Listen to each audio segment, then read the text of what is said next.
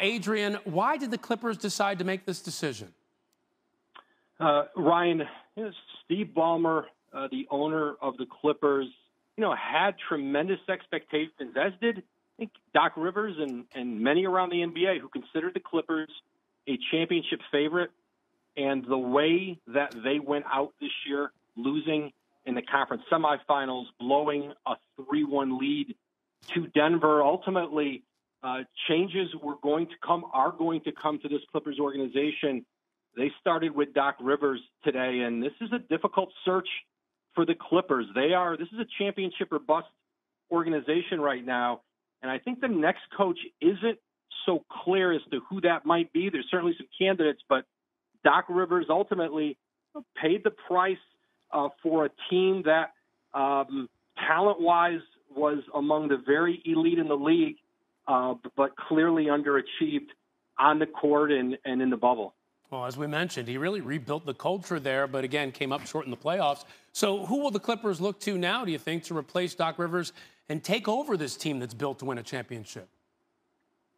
Again, Ryan, I think it's a challenging search. I don't think there's an obvious choice out there for them. And, Ty Lue on their own staff, listen, this is a championship coach in his own right. In Cleveland, came in this year very close to Doc Rivers.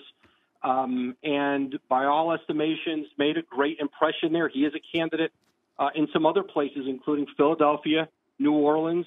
Our Jeff Van Gundy at ESPN is considered one of the best minds out there and one of the most accomplished coaches. But, listen, I think they're going to have to take a step back here with the Clippers. I don't think the next coach is clear to them. I think there's a search process that will start here.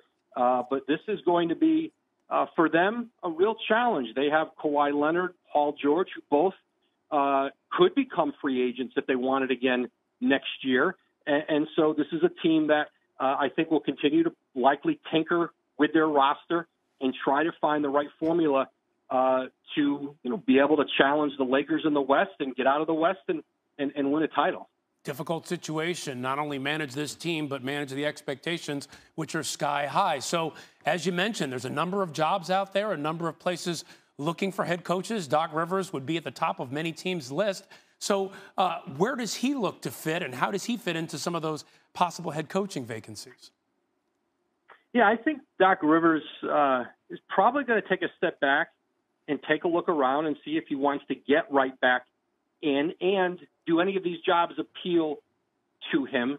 I think for Doc Rivers, he could continue to be very particular about where he might want to go next if he wants to continue coaching. But certainly he's considered one of the elite coaches in the league. Whether or not, even some of the jobs that are open now fit financially would fit for him, if the rosters would fit, if the cities and the geography would fit. And I think those are all the things he'd have to evaluate. But I don't know that there's just a no-brainer, hey, I got to have that job out there right now that's open for Doc Rivers. He is from Chicago. He grew up a Bulls fan, but obviously the Chicago Bulls job was filled with Billy Donovan last week. All right, so a number of teams will be looking to see Doc Rivers' next move. And again, this move, a real stunner. Adrian Wojnarowski, thanks so much. Thanks, Ryan. Well, it's all about what you get done in the postseason, right? When it comes to the NBA, and the Clippers just could not take that next step into the NBA Finals in Rivers' 7 seasons. The Clippers blew a 3-1 lead series this season to the Denver Nuggets, and they also did it in 2015 under Doc Rivers. Thank you for watching ESPN on YouTube. For live streaming sports and premium content, subscribe to ESPN+.